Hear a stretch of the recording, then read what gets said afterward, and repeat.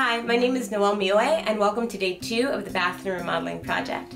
Yesterday I cleared out and cleaned up the bathroom. I installed new lighting and refurbished my bathroom vanity sink. Today I'm going to freshen up 2 of the walls with a brand new coat of paint. I am going to bring in some storage solutions, and I'm also going to bring in new accessories and decor pieces to liven up the space a bit. To start day 2, I'm giving the bathroom a new coat of paint. My color of choice is Wisteria Blue, which I'm only painting on 2 of the room's walls. It goes on pretty light, but it will dry much darker.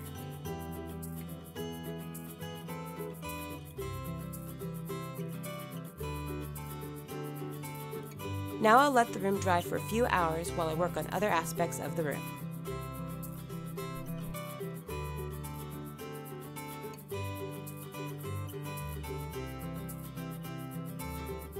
To solve the storage problem in this small bathroom, what I ended up getting was this shoe cabinet. It's built so that the drawers don't actually come out all the way. This will allow me to use it for anything else that I want. Bottles, towels, anything that I need storage for. This is definitely going to solve my storage problem. So, while the paint is drying, I'm going to go shopping and find some cool things to decorate my bathroom with. See you when I get back.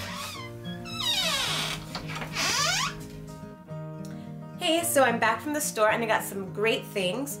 And originally, I was going to show you what I got after I came back, but I decided, why not wait until it's in the space? So you just have to wait a little bit longer and you get to see the product of all my hard work. On day 1, I removed the old cracked and discolored caulking from around the sink and repainted the area. Today, I'm applying new clear, mold and water resistant caulking around the seams of the sink top to prevent leakage and future damage.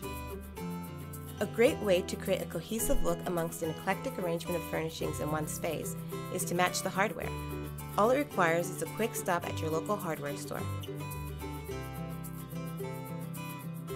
One fun thing that I picked up was this accordion-style magnifying mirror, which is an affordable and practical way to add a bit of elegance to any bathroom. Its silver finish went so well with my silver-trimmed medicine cabinet mirror that it inspired me to pick up a few more practical silver pieces, like this hand towel ring and this little silver hook I'll use for hanging jewelry. For the boring wall in my bathroom above the towel racks, I decided I wanted to do something interesting. So what I did was get a bunch of picture frames and go online and print out some prints and images that I really liked, and I'm going to create my own gallery.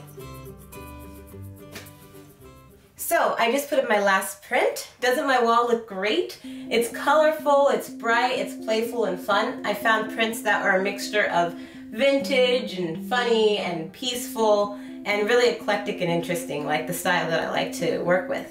I played with a lot of different elements in this space that I think really make it interesting and fun and warm and inviting. I have lots of colors in this bathroom. I found all kinds of pieces that are really interesting and playful and surprising to put in the space. And look how much brighter it is in here. It's amazing what lighting can really do to a space. It opens it up and it makes it more relaxing and fun to be in, just the fact that you can actually see in this space, and how the shower is no longer a dark hole anymore, which is fantastic. And I think it turned out really great. I'm really happy with everything about the bathroom.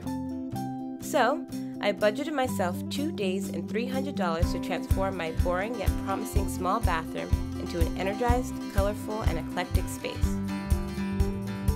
In the process, I solved my lighting problems, storage issues, and livened up my lackluster aesthetic using creativity, a bit of elbow grease, and a vision for what the space could be.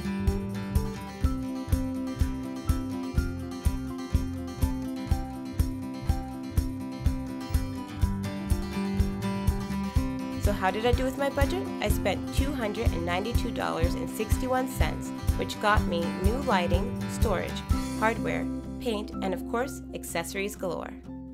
So, thank you for watching my video. Thank you for following me on this journey through this bathroom update, and I hope you enjoyed it. Please leave a comment below. Tell me what you think about it, whether you like it or don't like it. Hopefully you like it. Don't forget to follow me on Facebook and Twitter, Instagram. I'm on Pinterest, at my blog, myartisticbliss.com. And thank you for watching. I hope that you stay tuned for my next video.